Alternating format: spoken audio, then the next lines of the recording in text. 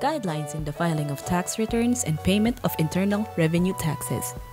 For filing of tax returns and payment of internal revenue taxes, we have two methods such as electronic filing of tax returns and manual filing of tax returns and payments. In the previous video, we've talked about the EBIR forms, but for this video, we're going to talk about the electronic filing and payment system, or what we call the eFPS.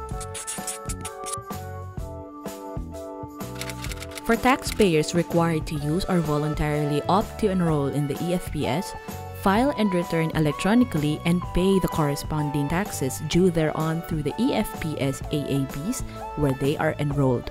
Taxpayers enrolled in the eFPS may enroll and maintain their account with any of the following eFPS AABs.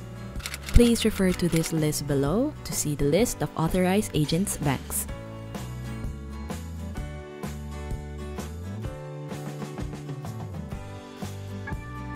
Following taxpayers are mandated to use eFPS: taxpayer under Taxpayer Account Management Program, accredited importer and prospective importer, national government agencies, all licensed local contractors, enterprises enjoying fiscal incentives such as PEZA, BOI, various zone authorities, and etc., top 5,000 individual taxpayers, corporations with paid-up capital stock of 10 million and above, corporations with complete computerized accounting system, government offices insofar as remittance of withheld VAT and business tax is concerned, government bidders, insurance companies and stockbrokers, large taxpayers, and top 20,000 private corporations.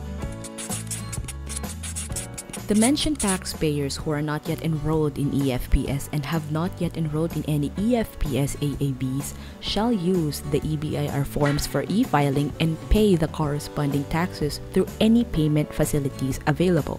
In case of newly created tax returns that are not yet available in the eFPS facility but already available in the EBIR forms, taxpayers shall file the said returns using the EBIR forms and pay through any payment channel mentioned in RMC 04-2021. And that's it for filing and payment through the electronic filing and payment system, the eFPS. Thank you for watching.